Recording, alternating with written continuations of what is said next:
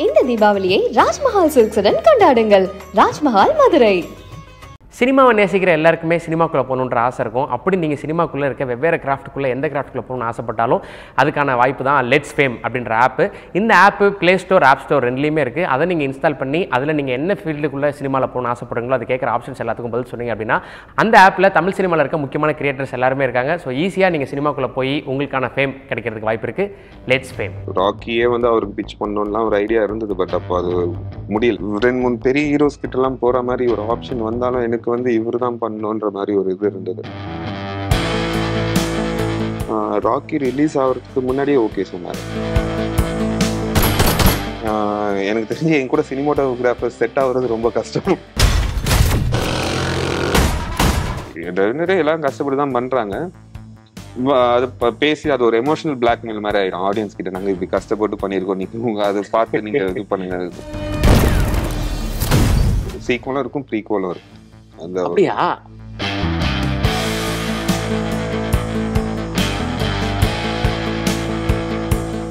வணக்கம். வணக்கம். So captain Miller, so மில்லரோட expectation எப்படி இருக்குது அப்படின்றது வந்து இந்த படத்துக்கான டைட்டில் அனௌன்ஸ் பண்ணதுலேருந்து ஃபர்ஸ்ட் லுக் வந்ததுக்கப்புறம் இன்னும் அதோட எக்ஸ்பெக்டேஷன் வந்து பயங்கரமாக தான் இருக்குது அப்படின்னு தான் சொல்லணும். ஸோ மில்லர் பற்றி எவரி நூக் அண்ட் கார்னர் பேச போகிறோம். ஸோ எப்படி மில்லர் ஸ்டார்ட் ஆச்சு உங்களுடைய கற்பனையில், அது எப்படி பேப்பருக்கு வந்தது, அது எப்படி ஸ்க்ரீனில் வரப்போகுது அப்படின்றத பற்றி என்டையராக நம்ம பேச போகிறோம். ஸோ கேப்டன் மில்லர் அப்படின்ற டைட்டில் இருந்தே ஆரம்பிக்கலாம்னு நினைக்கிறேன். ஸோ ரொம்ப அட்ராக்டிவாக, ரொம்ப கேட்சியாக, கெத்தாக இருக்குது அந்த டைட்டிலே. ஸோ டைட்டில் எப்படி பிடிச்சிங்க? டைட்டில் இந்த கேரக்டர், இது கதை எழுதும் போது அந்த ஒரு பவர்ஃபுல்லான ஒரு கேரக்டர் ஒரு இதாக இருக்கும்போது எனக்கு அது டைட்டிலாகவும் ஒரு இது ஒரு கேரக்டர் ட்ரிவன் ஸ்டோரி. ஸோ அதுக்கு வந்து அது டைட்டிலர் கேரக்டர் அந்த இது நேமாக அந்த டைட்டிலாக இருக்கணும்னு ஒரு இது இருந்தது. அண்ட் பவர்ஃபுல்லாக இருக்கணுன்ற போது எனக்கு 2-3 இன்ஸ்பிரேஷன் எனக்கு ஃபார் இப்போ சேவிங் பிரைவேட் ட்ரெயினில் இவர் டாம் ஹாங்க்ஸோட கேரக்டர் வந்து மில்லர். எனக்கு அந்த கேரக்டர் ரொம்ப பிடிக்கும். அண்ட் தென் ரெண்டாவது இதை அனௌன்ஸ் பண்ணும்போது வந்து இது இந்த ஸ்ரீலங்கன் ரெபல் அவரோட பேரோட அசோசியேட் ஆச்சு. அது எனக்கு அவரோட ஸ்டோரிக்கும் எனக்கும் சம்மந்தம் இல்லை. பட் என் ஜென்ரலாக போராளி அவங்களோட லைஃப்லாம் ரொம்ப பிடிக்கும், அவங்களோட லைஃப்ஸ். ஸோ இது வந்து ஒரு போராளியோட ஸ்டோரின்ற போது எனக்கு அந்த டைட்டில் நல்லா ஸ்ட்ராங்காக இருக்கும்னு பட்டுச்சு. வந்தது ஏன்னா இப்போ நீங்கள் சொல்லும்போது ஸ்ரீலங்காவில் நடக்கிற கதை அப்படின்ற விஷயங்கள் வந்து சோஷியல் மீடியா ஃபுல்லாகவே வந்தது. நீங்களுமே சில இன்டர்வியூவில் அது இல்லை அப்படின்ற சொல்லியிருந்தீங்க. ஸோ பிளாட்டாக மில்லர் என்ன பேசும்? பிளாட்டாக basically it is about freedom, individual freedom. And அது என்னென்னா கதை basically 1930s and 40s set அங்கே அப்போ நடக்கிற ஒரு இதுதான். அண்ட் அப்போ இருக்கிற அந்த சோஷியல் ஐராக்கி, அந்த இது அந்த டிஃப்ரென்சஸ் அதை பற்றியும் பேசும். அண்ட் ஆல்சோ ஜென்ரலாக the freedom and individual freedom, அவங்களோட சாய்ஸஸ், அந்த மாதிரி இது ஒரு ஆக்ஷன் ட்ராமா பேசிக்லி. ஏன்னா உங்களுடைய முந்தைய 2 படங்களுமே வந்து உங்களுக்குன்னு தனியாக ஒரு ஃபிலிம் மேக்கிங் இருக்குது. அதில் நீங்கள் சூப்பராக ஒரு விஷயத்தை வந்து ட்ரெண்ட் செட் பண்ணி கதை சொல்லிட்டு இருக்கீங்க. இப்போ தனுஷார் மாதிரி ஒருத்தர் உள்ளே வரும்போது நீங்கள் ஸ்கிரிப்ட்லேயே இது வந்து ஒரு பெரிய ஹீரோ அப்படின்னு நினச்சி எழுதுனீங்களா, இல்லை தனுஷாருக்குன்னு எழுதுனீங்களா? ஏன்னா நீங்கள் ஃபஸ்ட்டு சத்யஜோதி கிட்ட போய் அப்ரோச் பண்ணி அதுக்கப்புறம் தனுஷார் உள்ளே வந்ததாகவும் ஒரு தகவல் உண்டு. எப்படி நடந்தது இது? இது எப்படின்னா, இது நான் ஃபர்ஸ்ட் ஃபிலிம் பண்ணும் போது ஆல்மோஸ்ட் ஃபர்ஸ்ட் ஃபிலிம் முடிக்கிற டைம்ல இது வந்து நான் இவங்க சத்யஜி அர்ஜுன் கிட்ட நான் இந்த கதையை பிச் பண்ணேன். அதாவது சாணிக்கேதம் ஆரம்பிக்கல. ஓகே. அப்போ கதையை பிச் பண்ணேன். அப்போ வந்து அவர் மூலியமா தனுஷ்கும் போச்சு. அண்ட் தென் அப்போதுலேருந்து இந்த 2018 இந்த ப்ராசஸ் போயிட்டு தான் இருக்கு. Okay okay. அண்ட் இது கதை இது எழுதும் போதே ஃபர்ஸ்ட் 2 படங்களோட இது பெரிய பட்ஜெட்ன்றது வந்து கதை எழுதும் போதே அந்த இது இருந்தது. அண்ட் பெரிய பட்ஜெட்ன்ற போது we need a big star. ஒரு அந்த இது அந்த ஒரு பெரிய ஸ்டாராக இருந்தால் தான் அந்த பணம் உள்ளே வரும். ஸோ அப்படி இருக்கும்போது எனக்கு ஆப்வியஸ்லி எனக்கு இவரை ரொம்ப பிடிக்கும், தனுஷை ரொம்ப பிடிக்கும். அண்ட் எனக்கு யூஸ்வலாக ஈவன் ராக்கியே வந்து அவருக்கு பிச் பண்ணணும்லாம் ஒரு ஐடியா இருந்தது. பட் அப்போ அது முடியல. ஸோ அந்த ஐடியாலாம் இருந்தது, பட் அப்போ ரீச் பண்ண முடியல, அந்த இதெல்லாம் இருந்தது. பட் அவர் இந்த கதை எழுத ஆரம்பிக்கும் போது எனக்கு அவரு தான் மைண்டில் வந்தார். எனக்கு ஃபர்ஸ்ட் ஆப்ஷனாக அவர் தான் இருந்தார். அண்ட் தென் 2-3 நடுவில் 2-3 பெரிய ஹீரோஸ் கிட்டலாம் போகிற மாதிரி ஒரு ஆப்ஷன் வந்தாலும் எனக்கு வந்து இவர் தான் பண்ணணுன்ற மாதிரி ஒரு இது இருந்தது. ஸோ அப்படிதான் அவர்கிட்ட சொல்லிட்டு அவரும் வந்து ராக்கி ரிலீஸ் ஆகிறதுக்கு முன்னாடியே ஓகே சொன்னார். ஸோ அந்த அவருக்கு இந்த கதை மேலே அவ்வளோ இது இருந்தது. அண்ட் தென் அந்த ட்ரஸ்ட் தான் எனக்கு இன்னைக்கு வரைக்கும் அந்த ட்ரஸ்ட் தான் வந்து இதாக இருக்கு. படம் முடிக்கிறதுக்கான ஒரு இதாக இருந்தது. சூப்பர். ஏன்னா ஒரு யங் டைரக்டர் ஒரு படம் 2 படம் பண்ணவங்க அவங்க அடுத்து ஒரு பெரிய ஸ்டாருக்கு கதை சொல்லும்போது அவங்களோட ஒர்க்கு பார்த்து இம்ப்ரெஸ் ஆகி சில பேர் வந்து எனக்கு ஏதாவது கதை இருக்கான்னு கேட்குறதும் நடந்திருக்கு. இல்லை உங்களோட கதை பிடிச்சி உங்களுடைய படங்கள் பார்த்து ஓகே சொல்லலாம் அப்படின்ற விஷயங்கள் நடந்திருக்கு. ஆனால் ராக்கியே ரிலீஸ் ஆகலை, ராக்கியே அவர் பார்க்காத சூழ்நிலையே வந்து கமிட் பண்ணியிருக்காருன்ற போது எவ்வளோ ஸ்ட்ராங்கான ஒரு ஸ்கிரிப்ட் எடுத்துகிட்டு போயிருக்கீங்க அப்படின்றது தெரிஞ்சது. ஸோ எந்த விஷயம் அவரை வந்து இது நம்ப வச்சிருக்கும்னு நினைக்கிறீங்க? ஏன்னா உங்களுடைய படம் வந்து அவர் இன்னும் பார்க்கவே இல்லை கதை நரேட் பண்ணும்போது. அவர் அப்போ ராக்கி ட்ரெய்லர் மட்டும் தான் பார்த்தாரு. அதுக்கப்புறம் பேசிக்கலி ராக்கி ட்ரெய்லர் பார்த்துட்டு அவருக்கு சரி இவனுக்கு ஆக்ஷன்லாம் எடுக்க வரும், ஒரு இதை எடுத்துருவான்ற மாதிரி ஒரு இது வந்திருக்கும் அவருக்கு ஆப்வியஸ்லி. பட் அதுக்கப்புறம் அந்த கதை சொல்லும் போது அவருக்கு இந்த கதை மேலதான், என்னோட இந்த கதை மேலதான் அவருக்கு ரொம்ப இது இருந்தது, நம்பிக்கை. அதை எடுக்க இப்ப அந்த இப்போ ஷூட் முடிச்சிடும். ஸோ அதை எடுக்க அந்த ப்ராசஸ்ல இப்ப என் மேலேயும் நம்பிக்கை வந்துருச்சுன்னு தான் சொல்ல முடியும். இன்னொரு பக்கம் வந்து சிவராஜ்குமார் சார் இருக்காங்க. ஸோ அவரு கன்னடால சூப்பர் ஸ்டார். அப்புறம் சந்தீப் கிஷன் இருக்காரு, அவரும் ஹீரோவா தான் நிறைய படங்கள் பண்ணிட்டு இருந்திருக்காரு, இப்பவும் பண்ணிட்டு இருக்காரு. ஆனா 2 பேருமே இதுல ஒரு கேரக்டர்ஸா ஒரு முக்கியமான ஒரு ரோல் பண்ணியிருக்காங்க அப்படின்றது பார்க்கும்போது அவங்க இதை எப்படி அக்செப்ட் பண்ணிட்டாங்க அப்படின்றது இருக்கு. ஏன்னா ஜெயிலருக்குலாம் முன்னாடியே அவர் வந்து மில்லர் பண்றாருன்ற விஷயங்கள் வந்துருச்சு. ஸோ ஜெயிலர்ல ஒரு கேமியாவா இருந்தாலும் மில்லர்ல கேரக்டரா நாங்க பார்க்க போறோம்ன்றது. So Shivarajkumar sir and Sandeep Kishan பத்தி பேசலாம். சிவராஜ் சார் வந்து இது ஒரு எக்ஸ்டெண்டட் கேமியோ மாதிரி தான், ஒரு கெஸ்ட் ரோல், எக்ஸ்டெண்டட் கேமியோ. அந்த ரோலுக்கு அவர் பண்ணா நல்லா இருக்கும். சி இது என்னன்னா ஜென்ரலா இப்போ வந்து எனக்கு இந்த பேன் இண்டியான்ற வார்த்தை எனக்கு இது அது மேல எனக்கு ஈடுபாடு இல்லை, எனக்கு அதில் இது இல்லை. பட்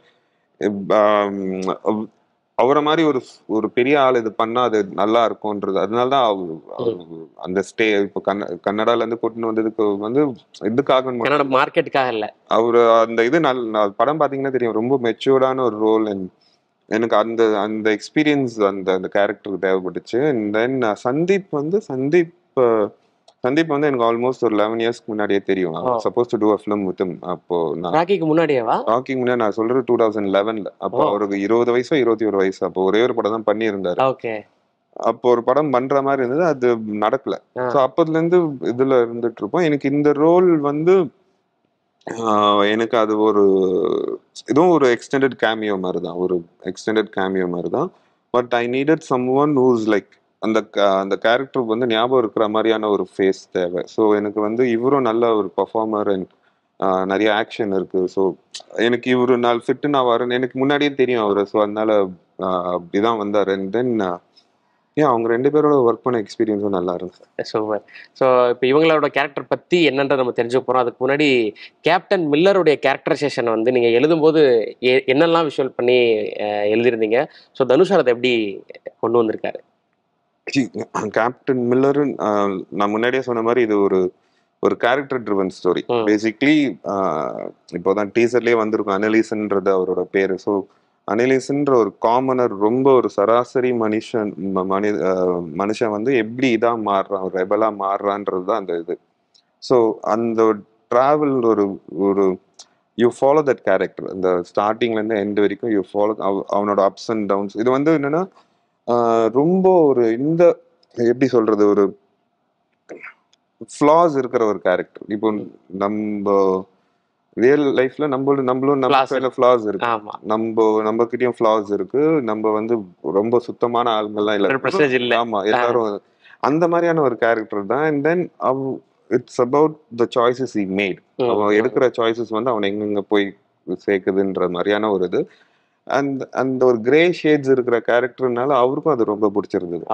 ரொம்ப கிளீனான ஒரு கேரக்டர் இல்லை, அவன் கிட்ட ஃப்ளாஸ் இருக்கு, அவன் தப்பு பண்ணுவான், அவன் வந்து ரொம்ப ஒரு இப்போ ரொம்ப ஒரு இது வந்து எப்படின்னா ஒரு ரொம்ப ஹீரோயிக்கான கேரக்டர் தான். But he also falls down, தோப்பான், ஏந்துப்பான். So அந்த மாதிரியான ஒரு கேரக்டர், ரொம்ப இதா ஒரு ஃபிளம்பாயிண்டா, ரொம்ப அப்படியே இதா ஒரு கிராஜுவலா அவனோட க்ரோத் இருக்கும்.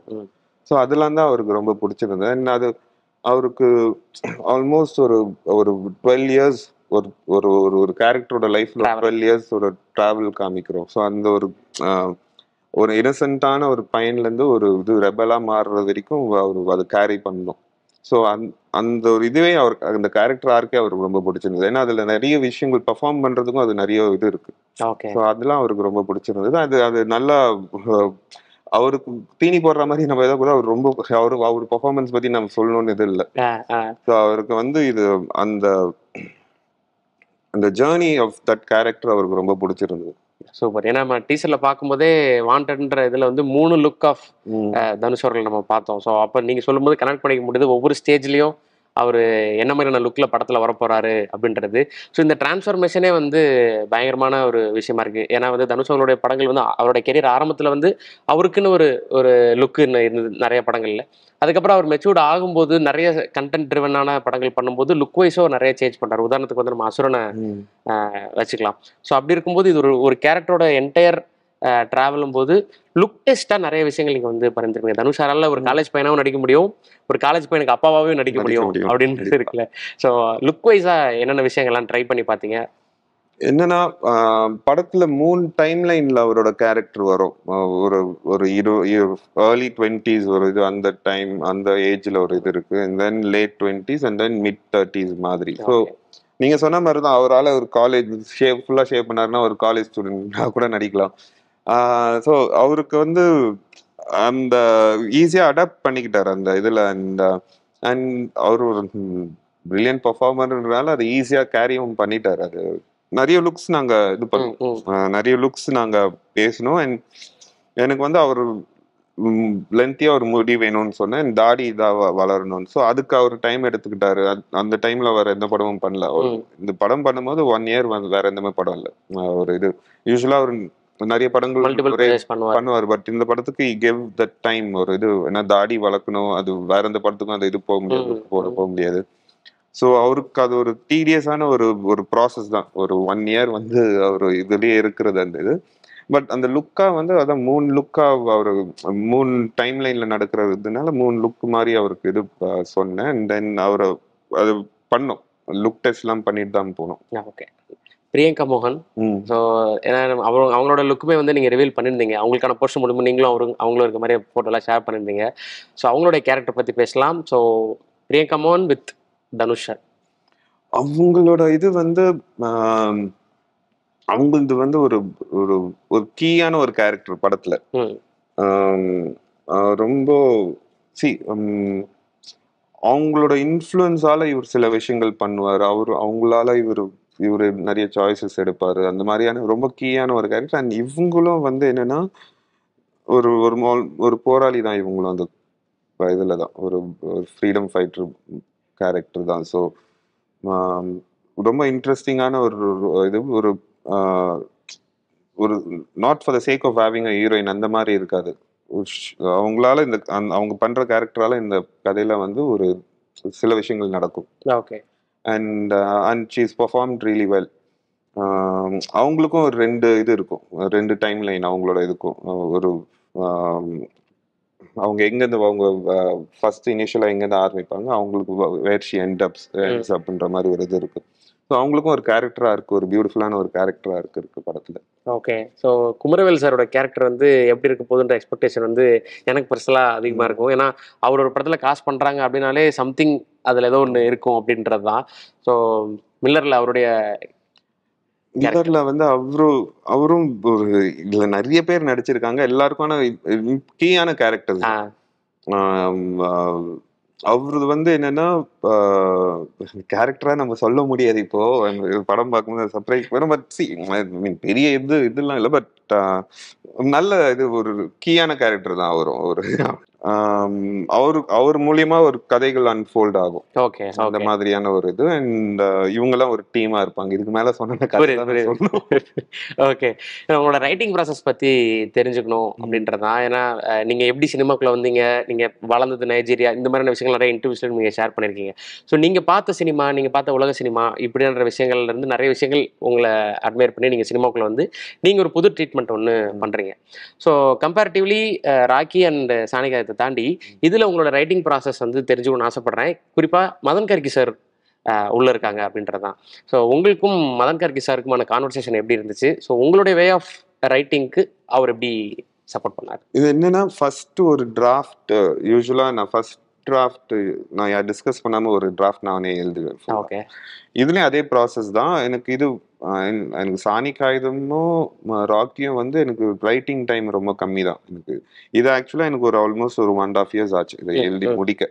இது ஒரு ப்ராப்பரா எழுதி முடிச்சுட்டு எனக்கு என்னன்னா இது வந்து 1930s and 40s நடக்கிற இதுனால ஐ நீடட் அ டயலாக் ரைட்டர் அந்த வந்து கொண்டு வர்றதுக்கான எனக்கு வந்து இந்த டைம் லைனுக்கு ஈஸியா எழுதிடலாம் அந்த இது. பட் ஐ நீடட் எக்ஸ்ட்ரா இது பெயின் அது வந்து இப்படி எழுதலான்ற ஒரு பெர்ஸ்பெக்டிவ் கொண்டு வர. அண்ட் அவர் வந்தாரு, நான் ஒரு டிராஃப்ட் எழுதினேன், அதுக்கு மேல ஒரு டிராஃப்ட் அவர் வந்து டயலாக்ஸ் எழுதினாரு. அது நான் வந்து இங்கிலீஷ்ல எழுதிட்டேன் டயலாக்ஸ்லாம் ஃபுல்லா. அது வந்து தமிழ் இது பண்ணி அதுல இருந்து அவரும் கொஞ்சம் ஆட் பண்ணாரு. அதுக்கப்புறம் ஷூட்டுக்கு போகும்போது அது கம்ப்ளீட்டா அதுக்கப்புறம் நான் அது ஷூட்டிங் ப்ராசஸ்ல வந்து நான் அதுல இருந்து நிறைய என்ஹான்ஸ் பண்ணேன். அதுல இருந்து நிறைய டயலாக்ஸ் ஆட் பண்ணி அந்த ஸ்பாட்ல வந்து நிறைய இதெல்லாம் இம்ப்ரூவைஸ் பண்ணேன். ஏன்னா இப்போ சினிமா பார்க்குறவங்களுக்கு இப்போ உங்களுடைய முந்தைய 2 படங்களுமே வந்து சினிமா லவர்ஸ் அப்படின்ற இருக்காங்களே. ஸோ சினிமாவில் என்ன மாதிரியான விஷயங்கள் எக்ஸ்பெரிமெண்ட் பண்ணுறாங்க அப்படின்றது நிறைய பேர் பார்த்துட்டு இருக்காங்க. ஸோ ஒரு சாதாரணமாக ஒரு ஊரில் இருக்கவங்களுக்கு ஒரு ஜனரஞ்சகமான ஆடியன்ஸுக்கு வந்து ராக்கியோ சாணிக்காயமோ எந்த அளவுக்கு அவங்களுக்கு வந்து அட்ராக்ட் பண்ணோம் அப்படின்ற ஒரு கேள்வி வந்து இருக்கும். ஆனால் மில்லர் அப்படின்ற பொறுத்தவரையில் ஸ்கேலாகவும் பெரிய பட்ஜெட் படம், ஒரு பெரிய ப்ரொடக்ஷன் உள்ள வராங்க, தனுஷ் சார் இருக்கார் அப்படின்ற போது இது எல்லாருக்குமான படமாக மாற்ற வேண்டிய ஒரு விஷயம் இருக்குது. இதுக்குள்ள உங்களுடைய வே ஆஃப் அந்த எஸ்தெட்டிக் சென்ஸுமே வந்து மிஸ் ஆகக்கூடாதுன்றது. ஸோ இதை எப்படி பேலன்ஸ் பண்ணீங்க? இது எழுதும் போதே இது ஒரு பெரிய படமா தான் இருக்க போது. அண்ட் பெரிய படமா இருக்கும் போது இதுக்கு வந்து ஆடியன்ஸ் பெரிய லெவல்ல ஆடியன்ஸ்க்கு கனெக்ட் ஆகணும். இப்போ ஃபர்ஸ்ட் 2 படங்கள் வந்து நான் ரொம்ப இது காம்பாக்டா அது வந்து சில பேருக்கு தான் பிடிக்கும்ன்றது தெரிஞ்சுதான் எடுத்தது. இது வந்து எழுதும் போதே இது வந்து எல்லாருக்கும் பிடிக்கணும்ன்ற மாதிரி தான் எழுதுனேன். எடுத்ததும் அப்படிதான். எடுத்ததும் அந்த ஒரு இது அந்த ஒரு பாயிண்ட் தான். அட் எண்ட் ஆஃப் த டே எல்லாருக்கும் இந்த படம் பிடிக்கணும், எக்ஸைட் பண்ணணும். அந்த சினிமாட்டிக் எக்ஸ்பீரியன்ஸா அது வந்து அவங்க தியேட்டருக்கு போய் பார்க்கும்போது எனக்கு இந்த படத்துல வந்து நாங்க எங்கேயும் ஸ்டூடியோக்குள்ள ஷூட் பண்ணல. ஒரு பீரியட் ஃபிலிம்ன்ற போது ஈஸியா ஸ்டூடியோக்குள்ள இது எனக்கு அது ஒரு பாயிண்டா வந்து ஐ tent want to shoot inside a studio. இது இந்த ஓப்பன் அந்த லேண்ட்ஸ்கேப் எல்லாம் பெருசா இதா இருக்கணும், அந்த போட்டோகிராஃபி அது இதா இருக்கணும், அண்ட் கேன்வாஸா அது பெருசா தெரியணும். ஸ்டூடியோக்குள்ள போனா இட் பிகம்ஸ் லிமிட்டடான இதுதான். ஸோ அது முடிஞ்ச வரைக்கும் நாங்க பெருசா செட்டு போட்டது வந்து ஒரு வில்லேஜ் அண்ட் டெம்பிள், அதுவும் வந்து ஒரு ஓப்பனான ஒரு ஸ்பேஸ், ஒரு இது ஒரு லைவ் லொகேஷன்ல தான் செட் போட்டோம். ஸோ இந்த இதெல்லாம் வந்து என்னன்னா ஆடியன்ஸ்க்கே வந்து இது ஒரு இதா பார்க்கணும், ஒரு தியேட்ரிக்கல் எக்ஸ்பீரியன்ஸா ஒரு சினிமாட்டிக் எக்ஸ்பீரியன்ஸா பெருசா இருக்கணும். அந்த இதுலதான் வந்து எடுக்கவும் ஆரம்பிச்சேன். அண்ட் எனக்கு தெரிஞ்ச எல்லாருக்கும் பிடிக்கும்னு நம்புறேன். எனக்கு என்னன்னா இப்போ ஃபார் மீ ஃபர்ஸ்ட் 2 ஃபிலிம்ஸ் நான் ஒரு பெரிய பாப்புலர் டைரக்டர் இல்லை, ஒரு பெரிய பிராண்ட் அந்த நேம் இல்லை. இங்க யூஸ்வலா போன படம் ஹிட் ஆனாதான் அடுத்தது ஒரு பெரிய படம் பண்ண முடியும். எனக்கு அந்த இதுலயும் அந்த ஒரு இது கேட்டகரியில நான் விழல. சோ எனக்கு என் மேல இருக்க எக்ஸ்பெக்டேஷன்ஸ் ஒரு ஃபிலிம் மேக்கரா வந்து இங்க வந்து ஒரு இதாதான் இருப்பாங்க. இவன் படம்னா கொஞ்சம் இப்படிதான் இருக்கும்ன்ற மாதிரி ஒரு சின்ன ஹெசிடேஷனோட தான் உள்ள வருவாங்க. பட் அதை மீறி எனக்கு தெரிஞ்சு இது படம் எல்லாருக்கும் பிடிக்கும்னு நான் நம்புறேன். மியூசிக் ஏன்னா முதல் படம் தர்புகா சிவா அவர்கள் பண்ணாரு, 2வது படம் சாம் சேஸ் பண்ணாங்க. 2 பேருமே பேக்ரவுண்ட் ஸ்கோர்ல பயங்கரமா கலக்கிருப்பாங்க 2 படத்துலயுமே. இதுல ஜிவி அவர்கள் உள்ள வராங்க, இசை அசுரன். ஆமா, இசை அசுரன். இன்னொன்னு இது பீரியட் படம், அவருக்கு அதெல்லாம் பயங்கர எக்ஸ்பீரியன்ஸ் இருக்கு. ஒரு 1001 பண்ணிட்டாரு அப்படின்ற மாதிரி விஷயங்கள் இருக்கும்போது அவருடைய எக்ஸ்பீரியன்ஸ்டான ஒரு விஷயங்கள்லாம் வந்து உங்களுக்கு ஸ்கிரிப்ட்ல வந்து எப்படி சப்போர்ட் பண்ணுச்சு? அவர் வந்து ஃபர்கெட் அவரோட ஒர்க்கை விடுங்க, அவரோட ஒர்க்ல பிசிக்கலாவே எமோஷனலா ஒரு பெரிய சப்போர்ட். அவர் வந்து அவரோட ஒரு 1 hour போய் பேசினா நம்ம வந்து ப்ராப்ளம் கவலை எல்லாம் மறந்துட்டு அப்படியே ஓகேவா டியூன் போடலான்னு போயிடும். ஸோ அந்த ஒரு இது எனர்ஜி அவர் கொண்டு வருவார். அவரை மீட் பண்ணும் போதே வந்து okay come on let's go make மியூசிக்ன்ற மாதிரி அவர் வந்துருவார். அதை மீறி அவரோட டேலண்ட் பத்தி எல்லாருக்கும் தெரியும். அண்ட் அவரோட மியூசிக் வந்து it's not only popular, it's also soulful. ரொம்ப சோல்ஃபுல்லான மியூசிக் தான் அவர் கொடுப்பாரு. ரொம்ப பாப்புலரான இது ஒரு டெம்பரரியான இது மாதிரி இருக்காது. அவரோட மியூசிக்லாம் ரொம்ப சோல்ஃபுல்லான ஒரு மியூசிக். ஸோ எனக்கு அந்த இது எனக்கு ரொம்ப பிடிச்சிருந்தது. அண்ட் அந்த இது வந்து இந்த படத்துக்கும் ரொம்ப ஹெல்ப்ஃபுல்லா இருக்கும். என் ஃபர்ஸ்ட் 2 படங்கள்ல மியூசிக் ரொம்ப மினிமலா தான் யூஸ் பண்ணியிருப்பேன். இதுல வந்து ஆல்மோஸ்ட் ஒரு மியூசிக்கல் மாதிரி தான் இருக்கும் இந்த படமே. ஒரு மியூசிக் பேஸ் பண்ணி தான் அந்த இதுவும் போகும். ஸோ அவரோட ஒர்க் ரொம்ப இம்பார்ட்டண்ட்டாக இருக்கு. அண்ட் அவருக்கும் அவரும் சொல்லுவார், இது ஒரு இது மாதிரி அவரும் ரொம்ப ஒரு சேலஞ்சாக எடுத்து பண்றாரு. ஓகே. ஏன்னா தனுஷ் சார் ஜிவி அவர்களுடைய காம்பினேஷன்ல நம்ம பல ஹிட் படங்கள் பார்த்துருக்கோம். ஸோ வேற ஒரு தனுஷ் படம் இல்லாம வேற ஒருத்தரோட படமா இருந்தாலும் கூட ஜிவி அவர்கள் மியூசிக்ல தனுஷ் சார் பாட்டும் பாடியிருக்கிறாரு. ஸோ அந்த ஒரு ஹிட் காம்போல நாங்க என்ன மாதிரியான சாங்ஸ் எதிர்பார்ப்போம்? ஏன்னா உங்க படத்துல சாங்ஸ் அப்படின்றது வந்து எப்படி இருக்குன்னு பார்க்கணும்னு ஆசை. தனுஷ் சார் ஏதாவது எழுதி பாடியிருக்காரா? சாங்ஸ் இருக்கு, ராக்கிலயும் சாங்ஸ் இருக்கு, மான்டாஜ் சாங்ஸ் தான். இதுலயும் அந்த மாதிரி சவுண்ட் ட்ராக் மான்டாஜ் சாங்ஸா இருக்கு. And then we have this ஒரு டெம்பிள் ஃபெஸ்டிவல் மாதிரி ஒரு இது நடக்கும், அந்த மாதிரி ஒரு சாங் இது ஒன்று இருக்கு. And I mostly use songs அந்த ஒரு சவுண்ட் ட்ராக் மாதிரி தான் யூஸ் பண்ணுவோம். அந்த மாதிரி இது இருக்கு. அண்ட் தனுஷ் பாடுறாரான்றது இப்போ நான் எதுவும் சொல்ல முடியாது. பட் எக்ஸைட்டிங்கான சாங்ஸ் இருக்கு. ஏன்னா உங்க படங்கள்லாம் இந்த மாதிரியான ஃபிளேவர்ல இருக்கும் அப்படின்றத வந்து நாங்க வெளியே இருந்து புரிஞ்சுக்கிறது எப்படின்னா விஷுவலா இப்படியான ஒரு ட்ரீட்மெண்ட்ல இருக்கு அப்படின்றது. ஸோ ஆனா உங்களோட 2 படத்துக்குமே வெவ்வேறு சினிமாட்டோகிராஃபர்ஸ் ஒர்க் பண்ணியிருக்காங்க. ஸ்ரேயஸ் கிருஷ்ணா ஒர்க் பண்ணியிருக்காரு, யாமினி ஒர்க் பண்ணியிருக்காங்க, இப்போ சித்தார்த்த ஒர்க் பண்ணியிருக்காங்க. நீங்க ஒரு இன்டர்வியூலையுமே சொல்லியிருந்தீங்க, எனக்கு சினிமாட்டோகிராஃபர் ஆகணும்னு ஆசை, ஃபியூச்சர்ல வந்து நான் ஒரு சின்ன பட்ஜெட்ல படம் ப்ரொடியூஸ் பண்ணலான்னு இருக்கேன், அப்படியான படங்களுக்கு நானே சினிமாட்டோகிராஃபி பண்ணணும்னு நினைக்கிறேன் அப்படின்றது.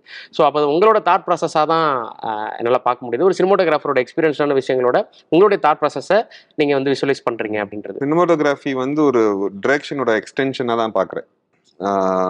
எனக்கு நான் முன்னாடியே சொல்லியிருக்கேன், எனக்கு பாலு மகேந்திரா ரொம்ப பிடிக்கும். அவர் வந்து ஒரு கம்ப்ளீட் ஃபிலிம் மேக்கராக நான் பார்க்கறதுக்கான ரீசன் என்னன்னா, அவரே எழுதுறாரு, அவரே வந்து டிரெக்ட் பண்றாரு, அவரே ஷூட் பண்றாரு, அவரே எடிட் பண்றாரு.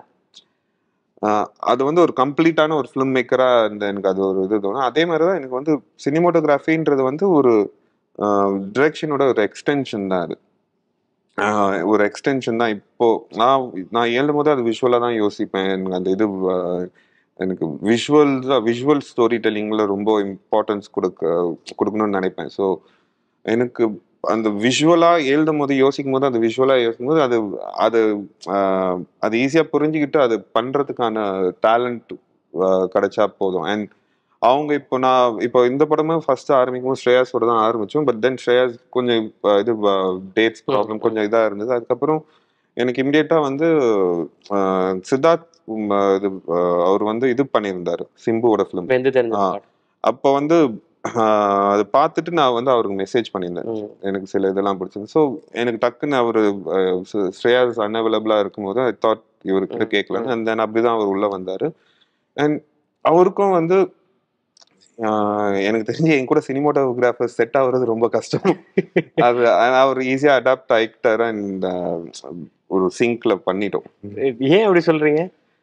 இல்ல எனக்கு என்னன்னா, நான் ஒரு மைண்ட் செட்ல அது ஃபிக்ஸ்டா நான் இருப்பேன். இந்த லென்ஸ் தான் யூஸ் பண்ணணும், இந்த இதுதான் யூஸ் பண்ணணும்ன்ற மாதிரி. அது சில பேருக்கு அது இதா ஆகலாம். இட்ஸ் நாட் லைக் நான் டெமோக்ராட்டிக்கா இருக்க மாட்டேன்னு இல்ல, அவங்களோட இதுவும் நான் எடுத்துப்பேன். அந்த இது இப்போ நான் எனக்கு வந்து இந்த லென்ஸ்ல இந்த ஷாட் இப்படி வேணும்னு சொல்லும் போது அது வந்து அவங்க அதுல நான் தப்பா இருக்கலாம், இது இப்படி அச்சீவ் பண்ண முடியாது, இப்படி கூட அச்சீவ் பண்ணலாம்னு அவங்க சொல்லலாம். ஸோ அந்த இதெல்லாம் இருக்கு. அண்ட் நான் mostly I don't use lights. எனக்கு லைட்ஸ் யூஸ் பண்றது பிடிக்காது. இந்த இதுலயும் வந்து நாங்க லைட்ஸ் யூஸ் பண்ணல. மேக்ஸிமம் எனக்கு தெரிஞ்சு ஒரு 5% தான் லைட்ஸ் யூஸ் பண்ணிப்போம் படத்துலயே, நைட்டும் சேர்த்து. ஸோ அந்த க்ளோஸ் டு தி ரியாலிட்டி. ஆமா, எனக்கு அந்த ஒரு இது நம்ம ஒன்ஸ் அந்த ஒரு ரீசனுக்காக தான் ஸ்டூடியோக்குள்ளேயே எனக்கு ஷூட் பண்ண எனக்கு பெருசா இன்ட்ரெஸ்ட் இல்லை. எனக்கு ஆர்கானிக்கா அது அந்த ஒரு இது ஒரு ரியலிசம் கொண்டு வரணும். At the end of the டே படம் வந்து ஒரு ஃபிக்ஷனல் இதுதான், ஒரு எக்ஸாஜரேட் பண்ணி ஒரு ஸ்டோரியை சொல்லணும். பட் அதை வந்து ஒரு ரியலிஸ்டிக்கான ஒரு ஸ்பேஸ்க்குள்ள மேக்ஸிமம் முடிஞ்ச வரைக்கும் அது சொல்லணுன்ற ஒரு ஐடியா தான். அண்ட் இந்த மாதிரியான விஷயங்களுக்கு ரெடியா அவரு சித்தார்த் வந்து அவர் ஃபர்ஸ்ட் ஃபியூ டேஸ் கொஞ்சம் இதா இருந்தாரு. ஐ மீன் சிங்க் ஆகுறது. But then you understood, okay இவனுக்கு இதான் தேவைன்னு நினைக்கிறேன், பண்ணிடலான்ற மாதிரி அவரும் இதாயிட்டாரு. ஓகே. ஸோ அதே மாதிரி எடிட்டர் மட்டும் தான் உங்க படத்துல மாறவே இல்லை ஆரம்பத்துல இருந்து. மியூசிக் டைரக்டர் மாறிட்டாங்க, சினிமாட்டோகிராஃபர் மாறிட்டாங்க. நாகுரான் அவரோட உங்களுடைய கன்வர்சேஷன் எப்படி இருக்கும், எப்படி டிஸ்கஸ் பண்ணுவீங்க? த்ரூ ஸ்கிரிப்ட்ல இருந்தே கேட்குறேன். ஸ்கிரிப்ட்ல இருந்து இப்போ நாகுரானுக்கு பொறுத்த வரைக்கும் நான் ஒரு ஐடியாவா அது யோசிச்சுன்னா அவர்கிட்ட சொல்லிடுவேன். நான் சொல்லுவேன், நாகுரான் இதுதான் அடுத்தது நம்ம பண்ண போறோம், இதுதான் இதுன்ற மாதிரி சொல்லுவேன். அண்ட் தென் அதை எழுதி முடிச்சோன்னா அவருக்கு கதையும் ஸ்கிரிப்டாகவும் கொடுப்பேன். அண்ட் தென் அதுல உட்காந்து நாங்கள் பேசுவோம், இந்த படம் இந்த பேசிங்ல இருக்கும், இந்த படம் இவ்வளவுதான் டியூரேஷன், இந்த மாதிரி தான் எதிர்பார்க்குறோன்ற மாதிரி. ஃபர்ஸ்ட் ஹாஃப் இவ்வளோ டியூரேஷன், செகண்ட் ஹாஃப் இவ்வளோ டியூரேஷன், ஆல்மோஸ்ட் ஒரு டிஸ்கஷன் போயிடும். என்ன மாதிரி கட்ஸ் பண்ண போறோம், லென்த்தி கட்ஸ் போறோமா, அந்த மாதிரியான கிரியேட்டிவ் இதெல்லாம் போகும். அண்ட் தென் ஆல்மோஸ்ட் ஷூட் பண்ணும் போதே ஒரு எடிட்காகவே ஷூட் பண்ணுவோம். ஸோ அங்க எடிட்காகவே ஷூட் பண்ணும்போது கிளியரா இதுதான் இருக்க போகுது, இதுதான் இருக்கும்ன்றது வந்து இதா. அண்ட் தென் அவருக்கும் அது அது ஒர்க் கொஞ்சம் ஈஸியா முடிஞ்சிடும். இந்த ஓகே, எனக்கு அவர் தான் மாறல சொன்ன மாதிரி. Okay. Ramalingam art director. So அவருடைய கான்ட்ரிபியூஷன் வந்து ரொம்ப பெருசு. ஏன்னா பீரியட் படம்னா ஆர்ட் டைரக்டர்லாம் வந்து பயங்கர ஹாப்பி ஆயிடுவாங்க, இதில் நம்ம என்ன பண்ணுறோம் அப்படின்ற மாதிரி. ஸோ பீரியட் படம், ஸோ நீங்கள் சொன்ன மாதிரி ஒரு லைவ் லொக்கேஷனில் செட் போடுறோம், ஸ்டுடியோக்குள்ள இல்லை அப்படின்ற போது அது இன்னும் ரியாலிட்டியாக இருக்கும். பட்ஜெட் வைஸாகவும் நீங்கள் உங்களுடைய 3வது படம் இது வந்து பெரிய ஸ்கேலு, தனுஷ் சார் உள்ள வராருன்னு போது ஆட்டோமேட்டிக்காக அதுக்கான சில விஷயங்கள் உள்ள வரும்னு வைங்க. ஸோ ஆர்ட் டிபார்ட்மெண்ட்டை பொறுத்தவரையில் நீங்கள் ரியலிசம்ன்றது பேசுகிறோம். ஆனால் ஆர்ட் டிபார்ட்மெண்ட்டோட இதில் தான் வந்து அது ரியலிஸ்டிக்காக இருக்கா இல்லையான்றது நம்மளால புரிஞ்சுக்க முடியும். ஸோ ஆர்ட் டிபார்ட்மெண்ட் கூட உங்களோட கான்வர்சேஷன் எப்படி இருக்கு? குறிப்பாக ராமலிங்கம் அவருடைய ஒர்க், ஏன்னா ஒரு காலா இதெல்லாம் வந்து பயங்கரமா ஒன்று பண்ணிட்டாரு பட்டாலா. ராமலிங்கம் கிட்ட ஃபர்ஸ்ட் நான் ராமலிங்கமும் அகெயின் ஒரு ஆல்மோஸ்ட் ஒரு 2005ல நாங்க ஒரு படத்துல ஒர்க் பண்ணோம். 2005ல நான் அசிஸ்டன்ட் டைரக்டரா ஒர்க் பண்ணேன். அவர் வந்து அசிஸ்டன்ட் ஆர்ட் டைரக்டரா ஒர்க் பண்ணாரு. பச்சை மனிதன் ஒரு படம் டிராப் ஆயிடுச்சு. அங்கதான் விக்கி எல்லாம் மீட் பண்ணது. ஸோ அப்போ வந்து அவர் அப்போதுல இருந்து தெரியும். அதுக்கப்புறம் இது இல்லை, கான்டாக்ட் இல்லை. தென் நான் இதுல சார்பேட்டா எனக்கு ரொம்ப பிடிச்சிருந்தது. அவரோட ஒர்க் எனக்கு ஜென்ரலா ரொம்ப பிடிக்கும் அந்த இது. அண்ட் தென் அந்த இது கர்ணன் தான் வந்து இந்த ஊர் செட்டு ஃபுல்லா போட்டிருப்பாரு. அந்த ஊர் செட்லாம் போட்டு எனக்கு அந்த ஃபைனலா ஒரு சின்ன ஒரு இது இருக்கும், அந்த ஊருக்கு நடுவில் அந்த காவா தண்ணி போற மாதிரி ஒரு இது போட்டிருப்பாரு. அந்த பினிஷிங் எல்லாம் எனக்கு எல்லாம் அது நடுவில் இது போட்டீங்களா, அதுதான் எனக்கு அது ரொம்ப பிடிச்சிருந்தது, அந்த டீடைலிங் ஒர்க் அந்த இது. ஏன்னா எல்லா ஊர்லயும் அது இருக்கும். அந்த இது அந்த கிராமத்துல போனீங்கன்னா அந்த தண்ணி இது போறதுக்குன்னு இது இருக்கும். அது அதெல்லாம் எனக்கு ரொம்ப பிடிச்சிருந்தது, அந்த டீடைலிங். இது எனக்கு வந்து ஒரு சிஜியும் இந்த படத்துல ரொம்ப கம்மி தான். சிஜியும் மேக்ஸிமம் யூஸ் பண்ணல, ரொம்ப கம்மியான இது சிஜி தான். ஸோ இது எவ்வளவுக்குள்ள வந்து நம்ம ஆம்பியன்ஸ்ல அந்த இது அந்த செட்லயே அதை கொண்டு வருமோ அந்த இதெல்லாம், அது அவ்வளவு படத்துக்கும் பார்க்கவும் நல்லா இருக்கும். அண்ட் அவர்கிட்ட ஸ்டார்டிங்கே சொல்லிட்டேன், சிஜி ஒர்க் நம்மளுக்கு ரொம்ப கம்மி பிரதர். ஸோ அதனால முடிஞ்ச வரைக்கும் எல்லாமே ரியலா பண்ற மாதிரி இருக்கும். ஸோ அவருக்கு அது ஒரு சேலஞ்சா இருந்து நல்லாவும் அந்த இது கோயில் அந்த ஊர் செட்டு பார்க்கும்போது ஏன்னா அந்த நாங்கள் ஒரு பாயிண்ட்ல நாங்கள் அது செட்டு ஒர்க் ஆரம்பிச்சுட்டு ஒரு 3-4 months போயிட்டு இருந்தது. அதுக்கப்புறம் தான் டீம் வந்தாங்க, காஸ்ட்லாம் வந்தாங்க. அவங்க வந்துட்டு இவங்க சில பேர்லாம் வந்து இது நிஜமான கோயிலாம் நினைச்சிட்டாங்க. இந்த கோயிலை சுத்தி நம்ம ஒரு இது வில்லேஜ் செட்டு போட்டிருக்கோம்னு நினைச்சாங்க. ஸோ அவ்வளவு ரியலிஸ்டிக்கா பண்ணியிருக்காரு. அது நல்லா இருந்தது அவரோட ஒர்க். ஸோ அது மேஜரா இது 2 செட்டப் தான் படத்துல ஒரு பெரிய இது, இந்த சுத்தி தான் நடக்கிற கதை. ஸோ அதனால அந்த கோயில் ஊர் அதை சுத்தி நடக்கிற ஒரு ஸ்டோரி தான். ஸோ அது ரெண்டுத்துலயும் வந்து நல்லா டீடைல்டான ஒர்க் பண்ணியிருக்காரு அவரோட இது. Dilip master. So Dilip master உள்ள வராங்க. தனுஷ் சார் வந்து ரொம்ப நாளைக்கு அப்புறம் ஆக்ஷன் பண்ணியிருக்காரு. பக்கா ஆக்ஷனாக வந்து மில்லர் இருக்குன்னு எதிர்பார்க்குறோம். ஸோ ஆக்ஷனில் எப்படி வந்திருக்கு? திலீப் வந்து எனக்கு முன்னாடியே சொல்லியிருக்கேன், நாங்கள் ஒன்னா ஃபிலிம் ஸ்கூலில் படித்தோம், இந்த ஆர்னே காண்டமில் ஒன்றா ஒர்க் பண்ணோம். அப்போலேருந்து எனக்கு தெரியும். இந்த சாணி காகிதமும் திலீப் தான் பண்ணார். இதில் வந்து எனக்கு என்னன்னா, it is an action drama, ஒரு ஆக்ஷன் ட்ராமா. அண்ட் நாங்கள் ஆல்மோஸ்ட் ஒரு 120 days கிட்ட ஷூட் பண்ணியிருப்போம். அதில் வந்து எனக்கு தெரிஞ்சு ஒரு 75 days 80 days ஆக்ஷன் மட்டும் ஷூட் பண்ணோம். ஸோ அவரோட ஒர்க் வந்து அவ்வளோ பெரிய ஒர்க் இது, அவரோட இது.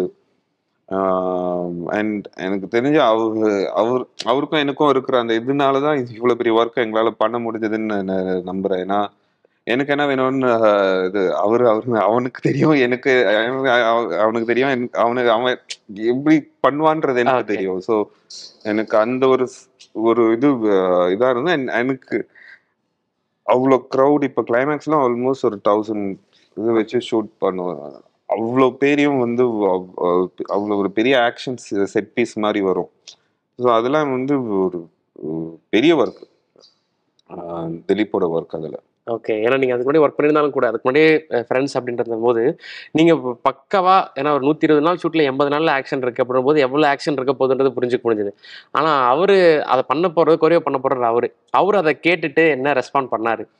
அவருக்கு என்னன்னா இந்த கதையை ஸ்டார்டிங் நான் திலீப் கிட்ட சொல்லிட்டு இதான் சொன்ன மச்சான், இதுதான் இது இந்த இதுக்குள்ள தென் செட் பீசஸா இந்த ஆக்ஷன் இருக்கு. ஸோ அதுக்கு உட்காந்து டிஸ்கஸ் பண்ணோம். ஸ்டோரி போர்ட் போட்டோம். ஆனா அந்த ஸ்டோரி போர்ட் போட்ட லொகேஷன்ல கடைசியில ஷூட் பண்ணல. ஸோ திருப்பி வேற ஒரு லொகேஷன் போனோம். அந்த ஸ்டோரி போர்ட் போட்டது இதா இருந்தது. பட் அது பிளான் பண்ணிட்டு தான் போனோம். ஏன்னா சில விஷயங்கள்லாம் ஏன்னா அது பிளைண்டா ஸ்பாட்ல போய் டக்குன்னு போய் அன்னைக்குன்னு போய் நின்றுட்டு போய் ஷூட் ஆரம்பிக்கிற ஒரு விஷயங்கள் இல்லை. அதுக்கு முன்னாடி அதை பிளான் பண்ணிட்டு அதை எப்படி பண்ண போறோம், எப்படி எக்ஸிக்யூட் பண்ண போறோம், அதுக்கு அந்த தேவைகள் என்னன்றது தான் அது.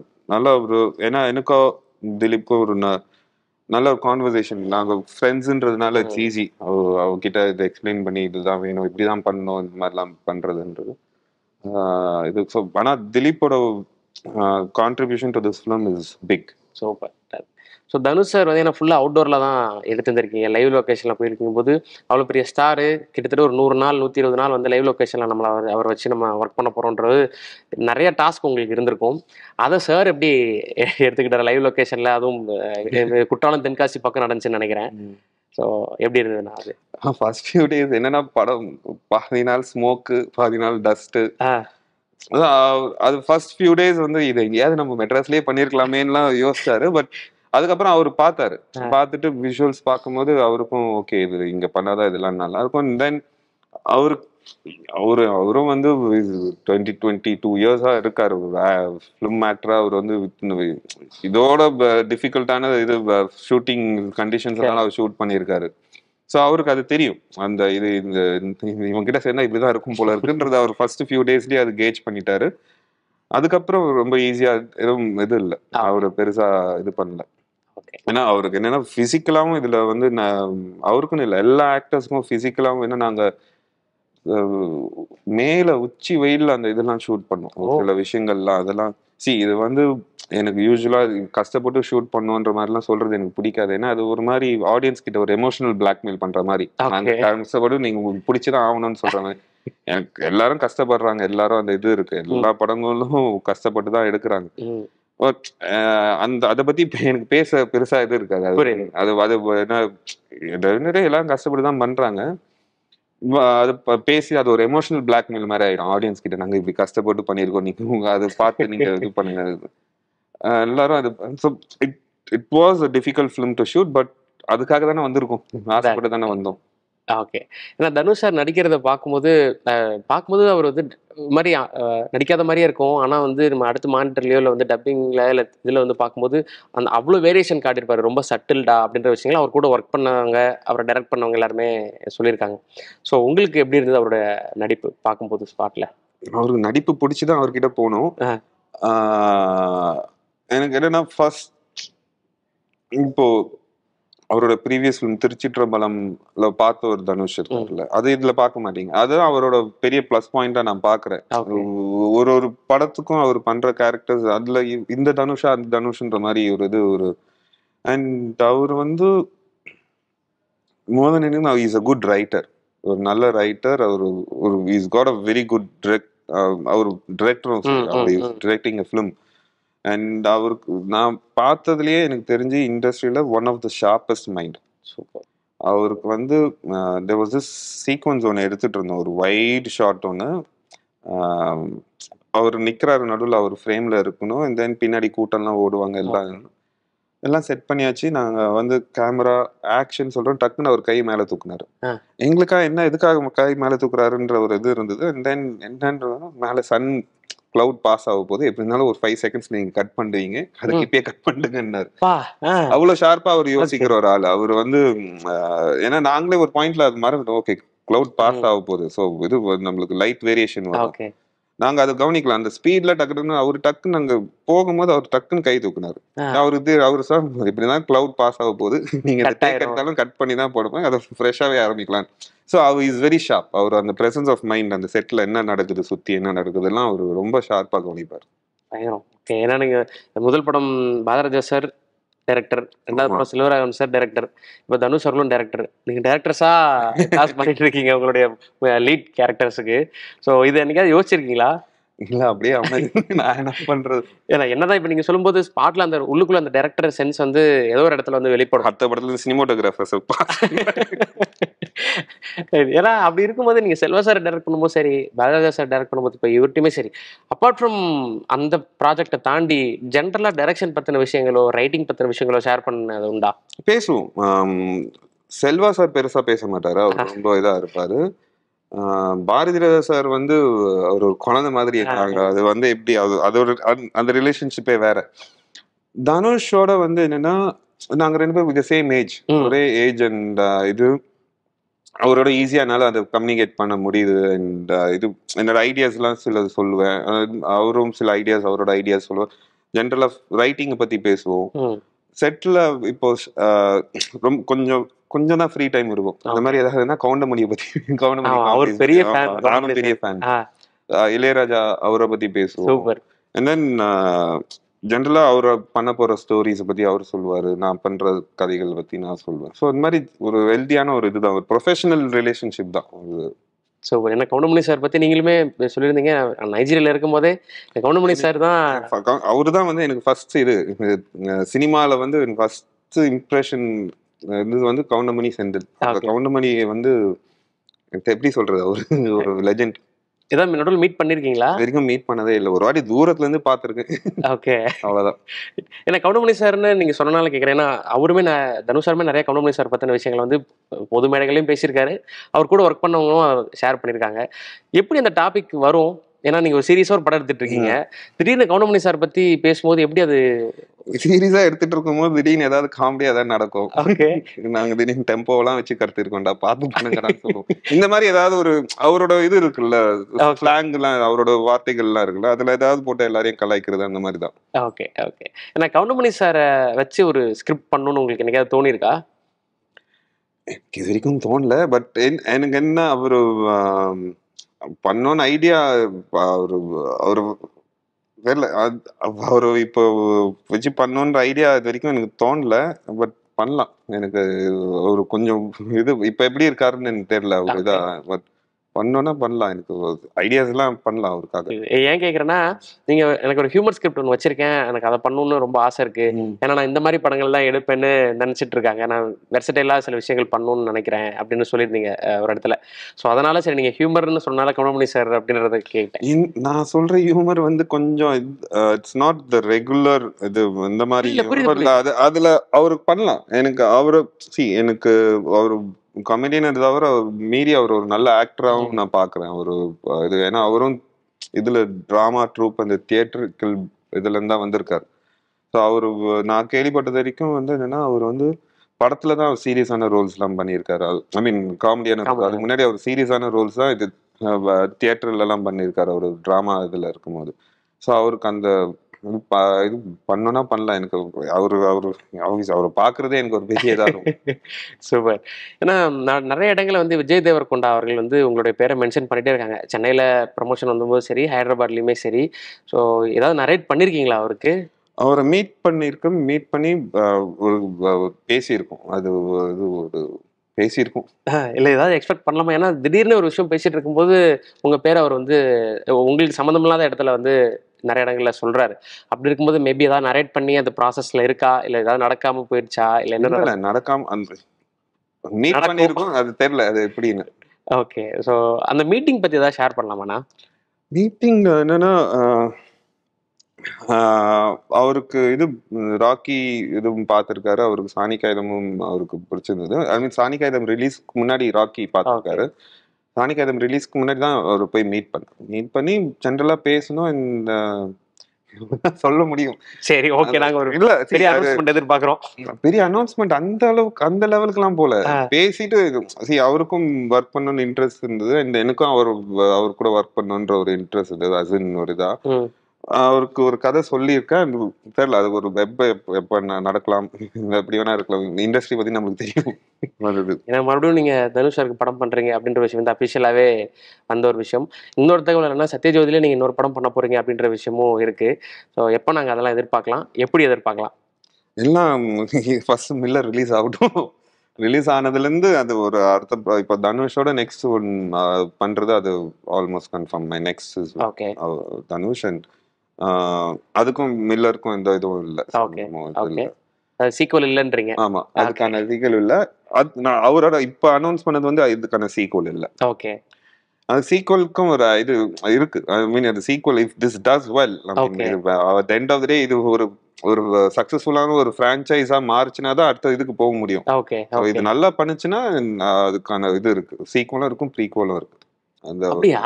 ஏன்னா கதை சொல்லும் போதே அவருக்கு வந்து இந்த ப்ரீக்வலோட சேர்த்து தான் சொன்னேன், ப்ரீக்வலோட சேர்த்து தான் சொன்னேன். பட் அது ப்ரீக்வல் வந்து இன்னும் பெரிய பட்ஜெட், அது இன்னும் பெருசா இருக்கும். ஸோ அதனால தான் இது செகண்ட் பார்ட்டை ஃபர்ஸ்ட் பண்ணும். மில்லர் வந்து ஆக்சுவலா பாத்தீங்கன்னா இந்த 3 பார்ட் படங்கள் மாதிரி தான் அது யோசிச்சது. ஓகே, இப்போ நடுவுல இருக்க செகண்ட் பார்ட் மாதிரி தான் இப்போ இது பண்ணியிருக்கோம். அதுக்கு ப்ரீக்வலும் இருக்கு, அதுக்கு சீக்வலும் இருக்கு. இஃப் திஸ் டஸ் வெல் அதெல்லாம் பண்ணுவோம் அந்த மாதிரி.